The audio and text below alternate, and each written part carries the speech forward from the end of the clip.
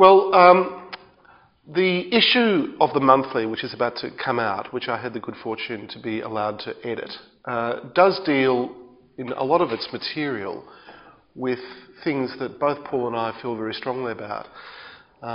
When I was asked to edit it by Maury Schwartz, I didn't really have to think too long and hard to think about what the most important things are to me as an artist working in Australia. And the thing that always comes back to my mind is the fact that the First Nations of this country are the inheritors of and continue to practice the oldest living artistic traditions possibly in the world. We really can't say to any degree of accuracy just how old they are. But the idea of a work of art being, in a way, a model of the universe is something which I have learnt from my own work with Indigenous Australians, in the sense that if there is a song, then there is a place. If there is a song, there is a dance. If there is a song, there is a story. If there is a song, there is a journey. And that to try and separate out the elements of those things, as we might in our society, is virtually irrelevant when you're talking about the function of those things. They're as much about place and identity as they are about time and space, and in a way they dissolve all of those things. And Paul has written a piece in the monthly about his own engagement with a kind of a secret history, if you like, of popular music in Australia, which is his engagement with the music of our Indigenous people. But specifically in this article, it's the songwriting traditions, the contemporary singer-songwriter tradition. And Paul, I just would like to really start by asking you how it is for you as a singer-songwriter. How do you relate to the legacy and the continuing legacy of our Indigenous singer-songwriters? For me, it's started with friendships and started from travelling. Around about the mid-80s, when I got the band going, we were always pretty keen to get to play other places besides cities or the regular routes. So we were open to offers to play various places. We did a tour around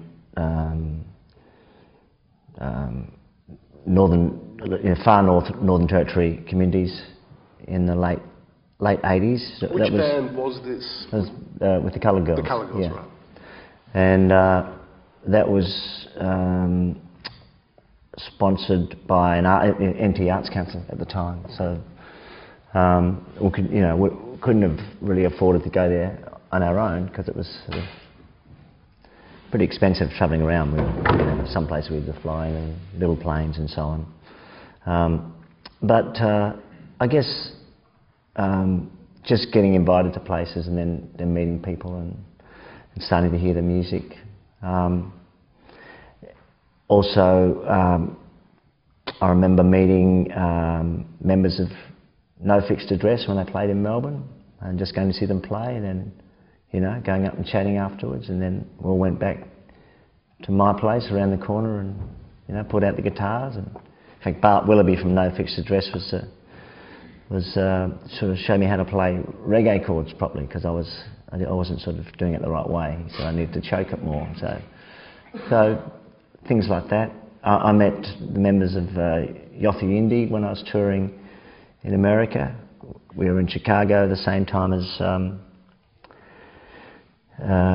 they were. They were touring with Midnight Oil, and we had a night off, and we went down to see Midnight Oil, and it was Yothu Yindi were playing. So they were amazing. Yeah, as you said, it was not just a band up there playing songs. They were in traditional. Some of them were in sort of just rock clothes, and some of them were in full paint. There was dancing, and the songs and the storytelling and the whole experience. So yeah, all my relationships have sort of started through encounters, sometimes chance, sometimes just being invited, meeting Kev Carmody. Again, sort of, this is all a very similar period from the mid to late 80s. Playing on the same bill as people like Kev Carmody and bands like Coloured Stone, Warumpi Band. At the time when the land rights was gaining some momentum, and the homelands movement was starting to build, and people were getting country back and going back onto their lands, and there was also a sort of a big wave of solidarity in the cities with Rock Against Racism concerts and the Building Bridges concerts that again sort of started in Sydney with and blossomed into sort of a record as well, with promoting collaborations between white and black artists and so on. So it was just all part of that. The music was harder to get hold of in those days, wasn't it? I mean, it wasn't that easy to find. If you were a person growing up in the cities of Australia, it would be hard to find a Warumpi Band recording or some of those, early bands. How did they actually distribute the music amongst their own communities? I think Warumpi Band were, they were a really influential band because they had their first.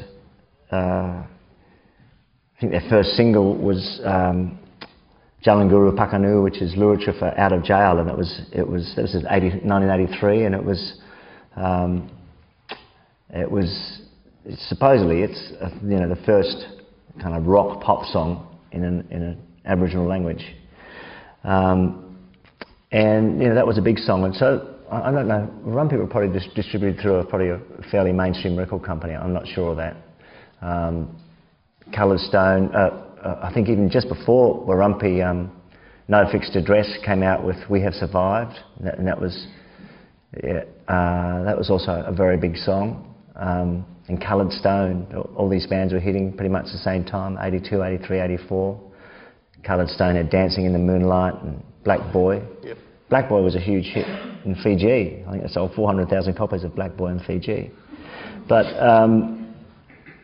when I first was going into starting to play in some Aboriginal communities, and it started off mainly in the Territory in the late 80s, these bands were like, they were like big stars. Yeah. And everywhere you would go, you would hear these songs just coming out of little beatboxes, ghetto blasters. And it was around that time that Karma radio station had started up. They'd started up in the early 80s too, I think, Central Australian Aboriginal Media Association, and that was a radio station at first. That's how I first knew it was a radio station. We came to play in Alice Springs and Darwin and some places more remote, and part of the promo or the touring, you go into the Karma radio station and plug the show and sing a song and so on. And we sort of, every time we went, we always play Alice Springs and Darwin pretty regularly, not always getting out to communities, but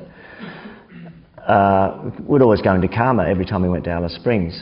And Karma, as they went on, they expanded to became a TV station, Impaja TV, and then they became a record company where they started recording the local bands and bands from all over the Territory. And I think I noticed that there was this just created a great sort of energy, or like a feedback loop. Whenever you get a record company that's operating not in the mainstream areas, you see it in Seattle with Sub Pop. Around that record label, all these bands emerged as Nirvana and Pearl Jam and Mudhoney and so on. I remember Greasy Pop in Adelaide was the same thing was happening. Then when bands these bands are always there, they're playing and they're making music, but they get to record and then they hear back what you're recording, and it's sort of makes you get better much quicker at what you're doing. It's an interesting thing. You mentioned right at the beginning of the piece in the monthly a song which you must have heard in the early 80s, I think, which deals with the stolen generation. And it's a song I think you know, in fact. Tell us about that song. It's a song called Brown Skin Baby, written by Bob Randall, and he wrote it in 1963. And it tells the same story that Archie Roach's song Took the Children Away does, about being taken away from your parents as a child. And it was Bob Randall's story. Yeah, I can still vividly remember the first time I heard it. It was just sort of made the hairs rise up on the back of my neck. It's one of those. For me, it's like one of those sort of classic song. I started, when I started travelling around in the territory and getting cassettes off Karma radio station and of the various bands, and and various songs were sort of hits, but maybe just hits in the territory, or they were big songs everywhere we went.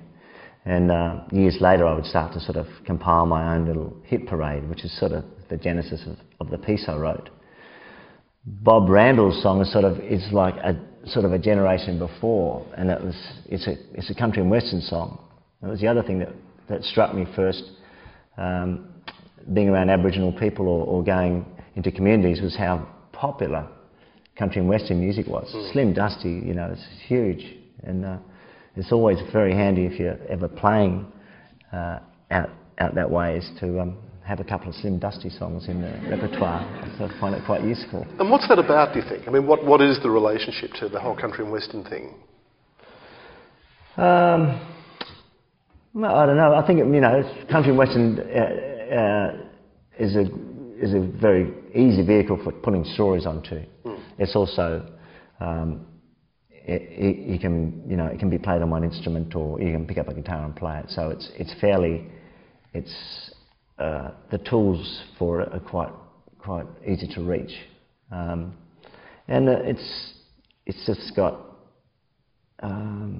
I know. I think it's sort of it was a lot of cattle stations and stockmen, and it's sort of cowboys. I know there's connections all over the place. Yeah.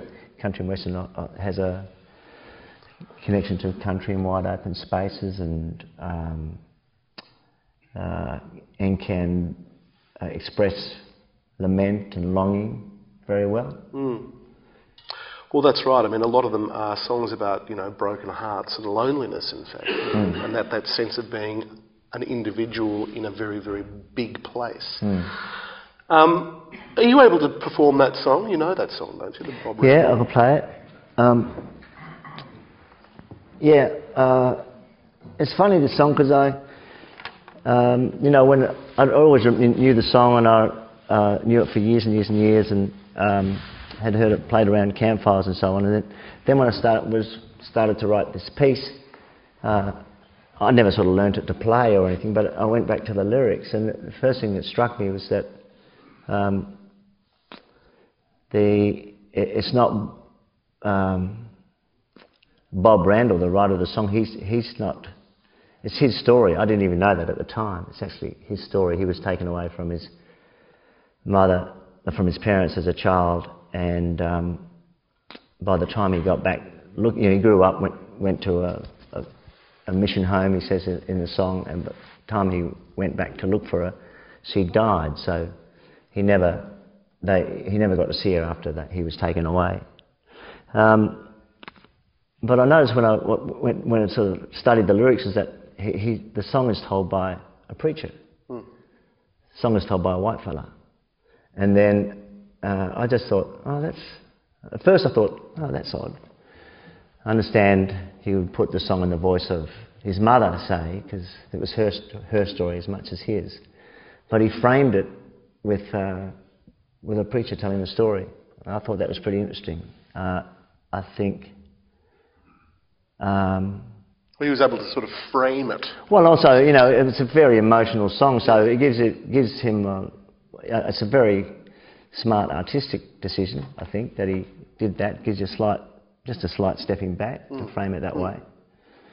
And I also wonder, it was 1963 when he wrote it, and he was a grown man when he wrote it. When he was living in a country where he couldn't vote, so that would make you feel maybe a little bit less sure about your own voice.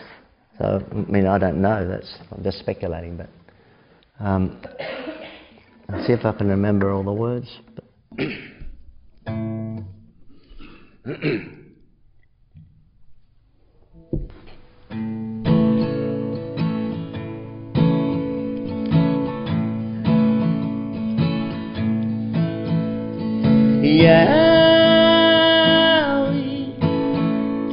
Yowie,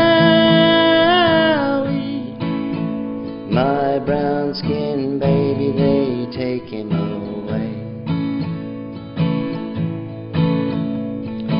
As a young preacher, I used to ride on a pied pony round the countryside. In a native camp, I'll never forget the young black mother, her cheeks so wet. Yowie, yowie, my brown skin baby, they take him away. Between her sobs, I heard her say, police been taking my baby away. To white man boss, that baby I had, why they let him take my baby away. Yowie, yowie, my brown skin baby, they take him away. To a children's home, my baby came. They gave him new clothes and a new name. Night and day he would say, oh mommy, mommy, why they take me away. Yowie, yowie, my brown skin baby, they take him away. The child grew up and he had to go from that mission home that he loved so. To find his mother, he looked in vain. On this earth they never met again. Yowie, yowie, my brown skin baby, they take him away.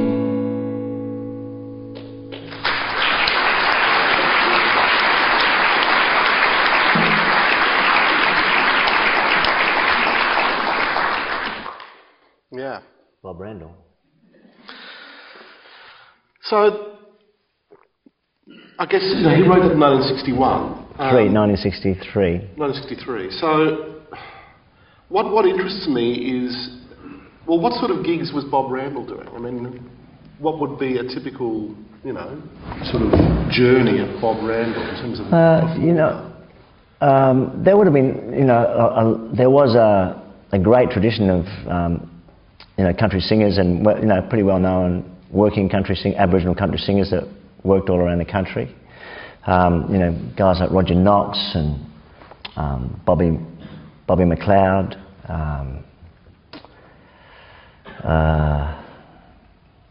Jimmy Little, of course.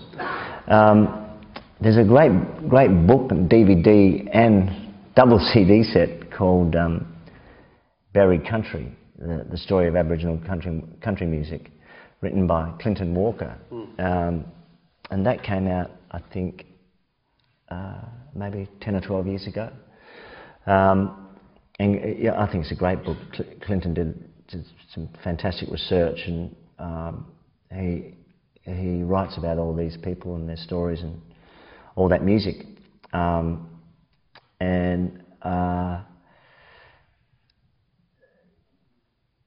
think I know they say Jimmy Little was rediscovered in 19 when was it 1990 when he made the record The Messenger with Brendan Gallagher from Karma County, and put together a set of contemporary songs, and that sort of put Jimmy back in the limelight again. But he never stopped working. He was, and I remember our friend James Black saying he'd gone to see him play, saying just gone to see Jimmy Little at the Country Fair and how great he was. And so a lot of these guys and men and women, they didn't stop working. There was always places to play, but not necessarily that they were playing in the capital cities. Well, but would a song like that have formed part of his set, do you think? I would think so. I think they wouldn't let him get off stage until he played that one. Right. Probably. Yeah. I'm guessing. Well, that's. I guess what I'm driving at is this has been a way of allowing or enabling Aboriginal people to tell their stories. It's a kind of method of conveying information, which is. It is essentially under the radar, isn't it? It's a way of maintaining a kind of a position at a time where there was no voice, and that music became increasingly more powerful as a way of conveying that message over the years. Yeah, I mean the music never stopped, and then it's sort of the way of showbiz. Sometimes your light gets shone on what you're doing. You're in the beam for a little while, then it moves on. I mean, at the time I'm talking about with the resurgence of all the the community bands and bands in the territory and bands that I became aware of again through all these Karma recordings. But there was a general resurgence, I think, of Indigenous music and interest in not just music but in culture and art. And so I think a lot of those country performers were again got more work around that time, or were got a chance to make records. Guys like Vic Sims, who made a great record in Long Bay Jail.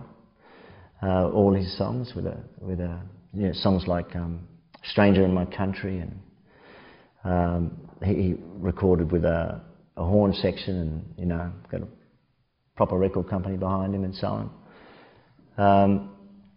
And the whole thing was done in Long Bay? Yeah, he was in prison at the time. So, wow. I think there was some politics going on. It was a bit of a promo exercise for how the jails was going. Yeah, look, we're great here. Yeah, life's great here. Yeah. But yeah, he wrote some great songs, Vic Sims, and I know he's still out there working. Mm. As you know, I do quite a bit of work with more traditional singers, and I've become fascinated by this notion that a song, as I said earlier, is more than just one thing. It's a kind of a whole, it's a model of a belief system. And just to fill in a bit of detail here, I've got a project going on with the Australian Art Orchestra which is called Crossing Roper Bar, and it's working with traditional musicians who are ceremonial musicians, and they live in a place called Nooka in southeast Arnhem Land. And these guys travel around various communities within quite a large area, and the reason for that partially is because the people from the various outer lying parts who would normally perform their ceremonial functions, as they get old and pass away, a lot of the knowledge which is associated with those people passes with them. And so the responsibility falls more and more on whoever is around to fulfil these functions. So, you go out and do funerals and circumcisions and these various very important things that take place. But the fascinating thing about these songs is that whenever they're sung, and I've travelled from community to community with these guys, whenever they are singing the songs, they are essentially bringing that place with them. They are, in the moment of singing the song, putting that place in another place.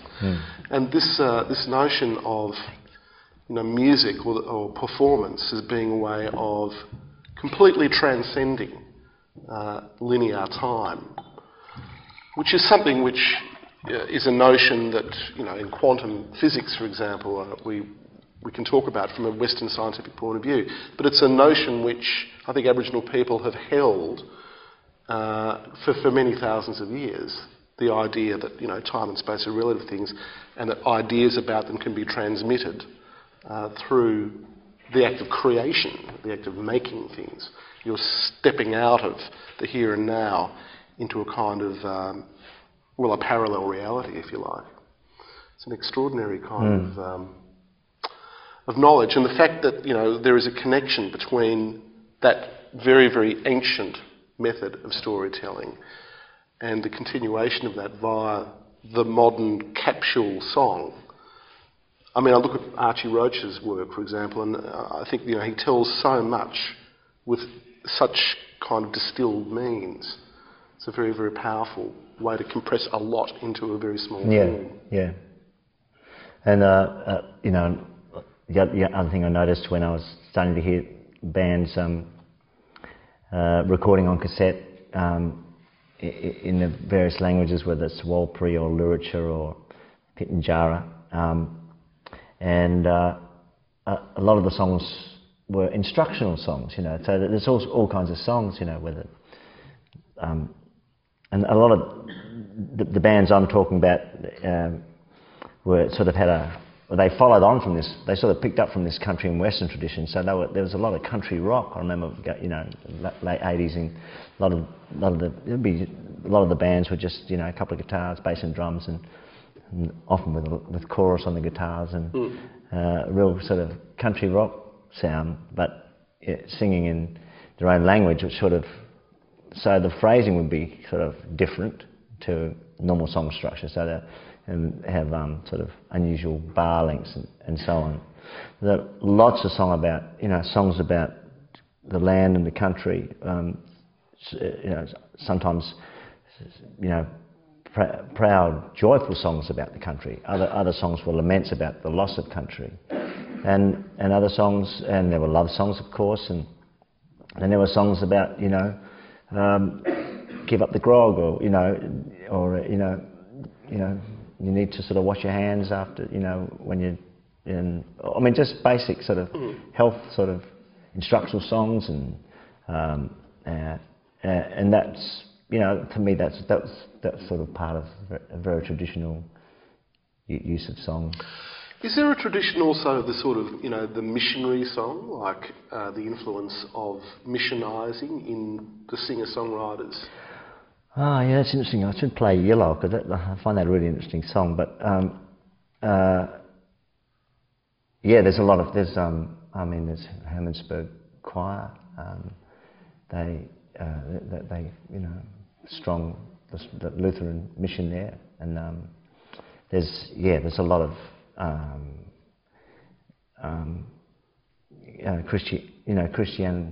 Christianity. Christian music or gospel music or hymn music. So that's I seem to come across that a bit. Yellow being the Joey Geyer song. Yellow, Joe Geyer, who's from northern Queensland, Gugu Yimita. Yep. And this is a song that I think it was written in 1988, and he was living in Melbourne then. He recorded it with a group of Melbourne musicians, James Black again on the piano, and I think maybe Ross Hannaford was playing guitar, but had a sort of stellar band. And we actually performed it with him on the Vizard show, believe it or not. Did you? Yeah. Yeah. And that's just sort of become a classic. Yeah. And Yellow, it's written in English except for the chorus, which is Yellow, which is Gugu Yimita for sing. I'll sing you the song, but the second verse to me, it sort of sounds quite Christian. I must say, Gugu Yimithirr is an interesting language. The word kangaroo is a Gugu Yimithirr word. It was Gugu Yimithirr because Joseph Banks, when they were marooned in Cooktown, when he saw the kangaroo, he asked, of course, what it was, and he was told it was a gungaroo. Wrote that down, and hence that's why we call it a kangaroo, because of course that's a local word from Cooktown. And here's a song in that language. Well, a song about that language. Get a singing kangaroo in the song. I've sung it a lot of times. This song at various concerts because it's built for harmonies, for singing along and singing harmonies. So it'd be great if you guys could, if you feel like it, want to have a little sing. And the chorus is just.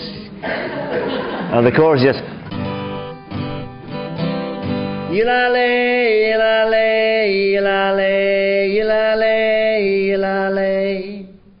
That's all it is. So someone can go yilale, yilale, yilale, yilale, yilale, yilale. You just pick your harmony, or just pick the melody. Got it. Roll tape. Sing for the blacks and gold.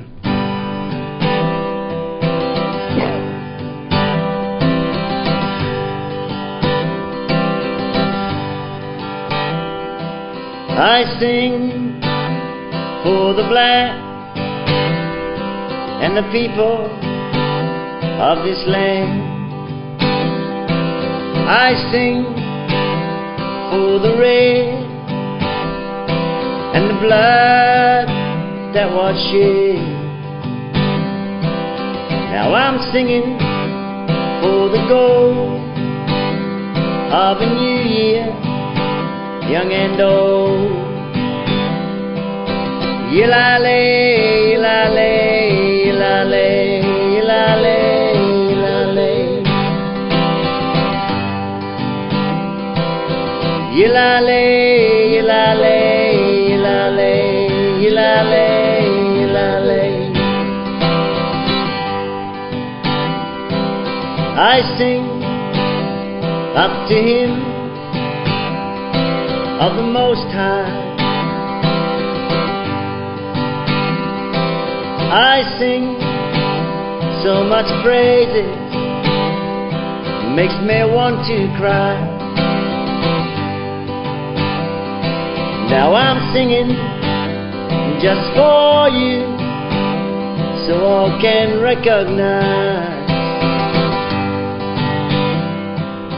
Yilale, yilale, yilale, yilale, yilale. A little bit louder. Yilale, yilale, yilale, yilale, yilale. I sing for the black, I sing for the red, I sing for the black, I sing for the red and gold. Stories told for young and old. Yilale, yilale, yilale, yilale, yilale. Yilale, yilale, yilale, yilale, yilale. Yilale, yilale, yilale, yilale, yilale. Yeah.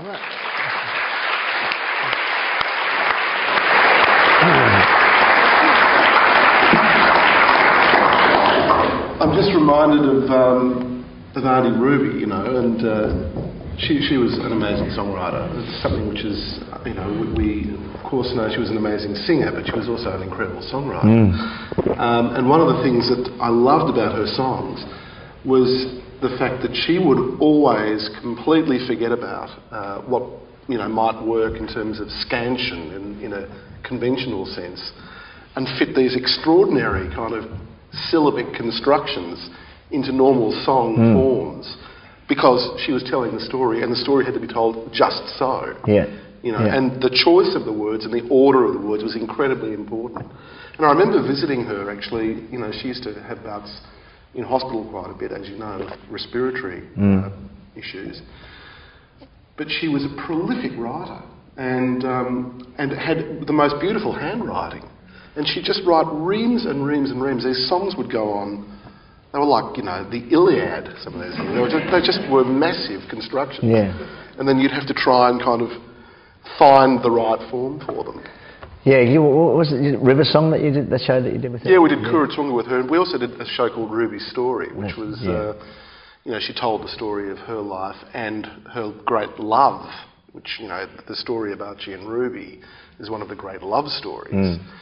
And how the two of them, you know, had basically been stripped of their identity and found each other in Victoria Square. And Archie wrote the most beautiful song. The first time I met Ruby, it was like a movie, you know. Yeah. Just even thinking of that song gives me goosebumps. But, you know, and how the love they found for each other was the pathway back. Not only to regaining their identity, but literally regaining their land, because of course they ended up, you know, buying that land in near Renmark. And, you know, it was an incredible story about the redeeming power of love, but also a story about, you know, self-respect told through music. Very powerful stuff. But one thing I learned from her was an amazing moment, and I'm sure you've had many moments like this, but, you know, I grew up in the eastern suburbs of Melbourne. I had nothing to do with Aboriginal people when I was growing up. I really didn't know any. And it was only much later in life that, you know, I started to mix in circles where, as a musician, where I was, you know, starting to work with them and get to know them. When we started to do that project with Ruby, I spent, you know, quite a bit of time with them in their country, or her country. She was part Ngarrindjeri woman and Pitjantjatjara as well. But she was born traditionally. She was born in a billabong. And, that's right. And she wrote a beautiful song about being held up to the moon in her grandfather's arms, wrapped in, you know, in ashes. But we were sitting by the Murray River one night. It was at sunset. And we'd just been to visit one of her relatives to get permission for her to be able to tell her story. And, you know, it was a really beautiful moment. It was, you know, the birds were singing, the sun was setting. It was just that beautiful, that light just before sunset, where everything is slightly more mysterious. And you feel a sense of intimacy with a place. And she started crying, you know, and you know, I didn't quite know how to handle it, and Archie was with us, and he was, you know, consoling her, and she just turned and said, "This is my land, and they took it. They took my land away." And when you have that sense of immediacy about a person and their place, and the fact that that sense of it being their place, but not being their place, it's very powerful. I think, you know, a lot of Australians have never really understood that very, very basic, very simple thing, that our knowledge, our idea about owning something, and by dividing it up and parcelling it out, is about as far away from, you know, the Aboriginal sense of what a land's relationship to a person is. Yeah, the land owns them, yeah, not the other way around. Yeah. So, everywhere I turn, I see you. It's like, I open the paper, there you are. There's a movie. You know, it's Paul Kelly, the movie, the book, you know. You're almost like the Lord of the Rings. It's like you've become your own franchise. What is next for you? What's coming up in your busy, busy life? Well, right at the moment, I just came today from rehearsals with ANAM students, the Australian National Academy of Music, and been working on a piece, a collaboration written with James Ledger, a modern classical composer. James has actually dragged him along tonight, so he's here. And that started about nearly 2 years ago now, when ANAM approached me to do a song cycle. And what form is it taking? Tell us about the actual work itself. What is it? Well, how do I describe it? When I got asked to do this, I'd just sort of come off writing a book, and that was a lot of words, and I hadn't written my own songs for a long time, and I knew I wanted to try and write songs for a sort of normal record of mine. And I'd said yes to this when Anna approached me. I said yes straight away because I just thought it was such a scary idea. But then I sort of felt very rusty or lacking confidence about coming up with a set of words, especially a song cycle. So I just started looking at poems, some of my favourite poems. And the first one I looked at was 5 Bells by Kenneth Slessor, Australian poet. Great poem. Yeah, and quite a long one, but a beautiful, beautiful poem. Beautiful imagery. So I just sort of sat down, opened the pages of the book and sat down in front of this poem and started trying to sing it. And I got about a third of the way through, and then sort of got bored with what I was doing. But I thought, well, that's a start. And I sent it off to James, and he sort of thought, well, it's got possibilities. And then he suggested a section of Tennyson poem, In Memoriam, which is, and this section starts off with the lines, ring out wild bells to the wild sky. And like the Slessor poem, it's a poem to a dead friend, honouring a dead friend, ringing the bells for them.